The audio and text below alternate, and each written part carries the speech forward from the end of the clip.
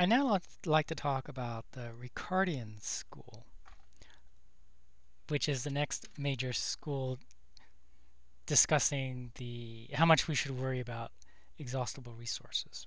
And it's named after David Ricardo, who was, just like Thomas Malthus, an English economist writing in the early 1800s. Ricardo and Malthus knew each other quite well. They were the two most famous economists in the generation just after Adam Smith. There's an extensive correspondence between Ricardo and Malthus. Now, the connection between Malthus's ideas and the ideas of neo-Malthusians, the modern ideas that we call Malthusian, are fairly close. If Malthus came back to life today, he would recognize the concerns of the Malthusians, of the modern Malthusians, as being related fairly closely to his own concerns. That's actually not true for the Ricardians. Ricardo didn't write about natural resource scarcity per se. Ricardo was writing about the scarcity of agricultural land. And in particular, what Ricardo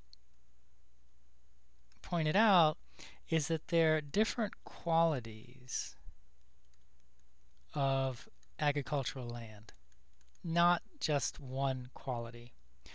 If the price of food was high, then you would push agriculture onto rather poor types of land. If the price of food was low, then you abandoned those farms and you only practice agriculture on pretty good quality land. So it's not like a country has a fixed amount of agricultural land. It has a variable amount of agricultural land, different qualities depending on what the price of food is. So that's what Ricardo wrote. The connection with exhaustible resources is a somewhat indirect connection. But the Malthusians basically had this idea, for instance, take something like copper. You have a certain amount of copper. Once you run out, there's nothing left. And modern Ricardians, what we call the Ricardian school here of thinking about natural resources, is that things are not as stark as the Malthusians suppose them to be. That you have high quality copper deposits, low quality copper deposits, and so you might run out of high quality copper deposits, but there might still be low quality copper deposits that you can extract. For example, if we were to graph tons of mineral,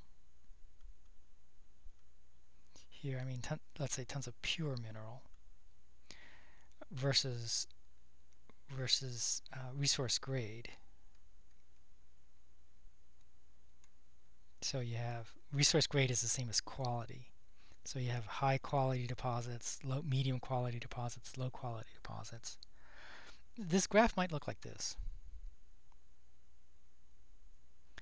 So in high quality resource deposits, you might not have much of the mineral. You might and you might run out, or you might be worried about running out once you run out of the high quality deposits. But actually, if you go down to the low quality deposits, there's a whole lot of mineral availability there. So this is a fairly optimistic idea that, yeah, when you go to lower quality or lower grade deposits, it's going to cost you more to extract the mineral, but there's actually a lot of mineral there. However, it's possible that this graph doesn't look like this. It's possible instead that this graph looks like this. And if that's the case, then again, you don't have, for high quality deposits, you don't have a lot of minerals. To get down to lower quality deposits, medium quality deposits, let's say there's a lot of stuff there. But if you go to very low quality deposits, actually there isn't a lot of mineral in very low quality deposits. So that's a more pessimistic picture of what this relationship might be. The main point, though, that the Ricardians make is that the horizontal axis is a whole axis. It's not just one resource grade and then you run out, as the Malthusians might say. but instead you would gradually run out. First you'd run out of the good stuff, and then you'd run out of the medium stuff, and then you'd have to work with the with the low quality material. There's a famous graph. It's actually a graph in your book too. It's not a graph, it's a table. It's box 16.1, the McKelvey box.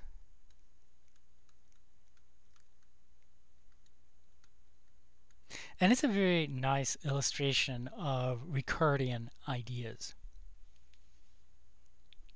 So it's a box.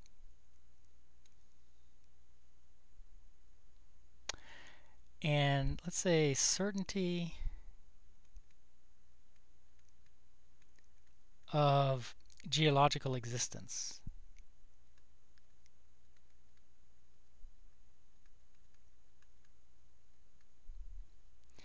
We have high,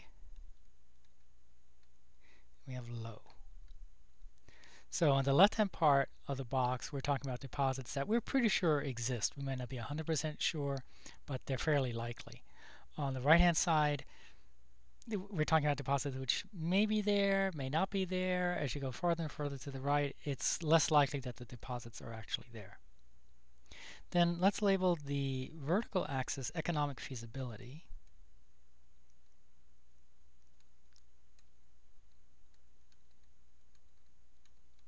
You might think of this as being cost. Well, let's say low cost. So feasibility is low cost. So let's say high feasibility,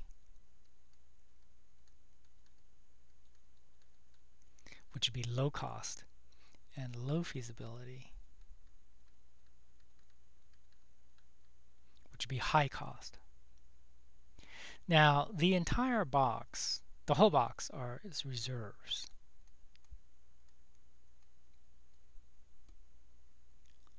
I'm sorry.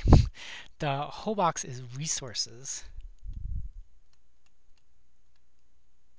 The upper left are reserves.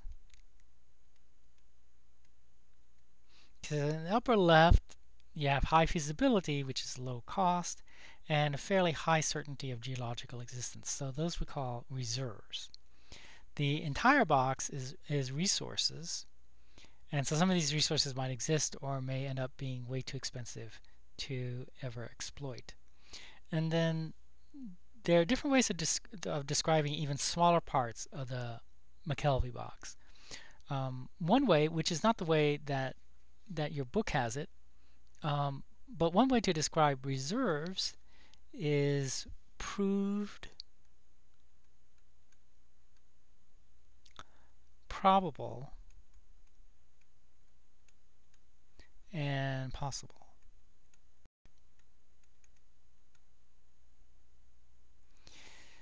So in the upper left, proved reserves, you're pretty certain they're there. You've taken samples. Probable, you're less certain. Possible, you're even less certain. And then even more to the right, got hypothetical and speculative. Hypothetical are hypothesized reserves in known districts, and speculative are in undiscovered districts.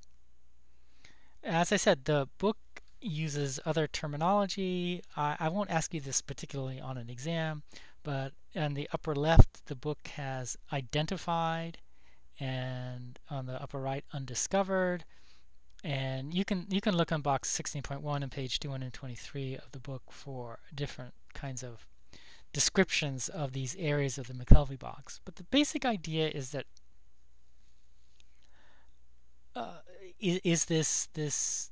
this notion of different qualities of resource that that you have that the certainty of geological existence varies, that the economic feasibility varies, and so it's not a black and white thing. Either you have the resource or you don't have the resource. So that's the difference between the Ricardian school and the Malthusian school, is that in the Ricardian school, in the Malthusian school, it's more or less black and white. You either have the resource or you don't. In the Ricardian school, there are many more gradations. It's a lot more subtle. And finally, I want to talk about the Cornucopian school. The cornucopia is an image that you see often in Thanksgiving. Let's say in advertisements about Thanksgiving. It's a cone made out of straw, which has lots of fruits and vegetables in it, symbolizing a good harvest. So the cornucopians think natural resource scarcity is no big deal, there's nothing to worry about. And a famous cornucopian was Julian Simon. He was a professor at in the economics department at the University of Maryland. In the 1990s, he wrote a book called The Ultimate Resource, in which he said the ultimate resource is humans, or people. And as long as you have enough people, you'll have enough human ingenuity to figure out the solution to all resource problems. So for example, England spent hundreds of years cutting down its forests. But in the time of Robin Hood, there were lots of forests in England. Now there aren't. But that didn't turn out to be a problem, because after they cut down all the trees, they just switched to using coal to heat their houses. So that's the kind of example Simon gives, that you don't have to worry about natural resource scarcity because people will be clever enough to figure out substitutes for the resources that got exhausted. Critics of the cornucopians say, well, there are other societies that never did find a substitute for the resource that went that became extinct or became in short supply. And those societies collapsed, and we only read about them in history books. So we don't think about them very much, but they certainly happened. So sometimes natural resource scarcity does cause a society to collapse, but those aren't obvious anymore. You have to be some kind of student to be studying or reading a history book in order to learn about them. So Simon's idea was that resources are not a fundamental problem, that with enough engineers you can figure out solutions to any kind of resource problem. So these are the three main schools of thought about whether we should worry about natural resource scarcity or not, especially exhaustible resource scarcity or not: the Malthusian, Ricardian, and the Cornucopian.